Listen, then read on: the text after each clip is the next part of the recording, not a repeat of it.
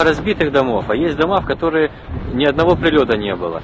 И когда уходили украинские военные, они их просто поджигали дотла, чтобы не оставить русским, как они говорят, захватчикам, ни одного дома, ничего вообще. И сколько я слышал, что в центре города на Ливаневского засели 3 этажа, первые заняли, и людей из квартир не выпускали, людей из подвалов не выпускали, очередью по ним били, чтобы даже поесть приготовить люди себе не могли. Как это называется?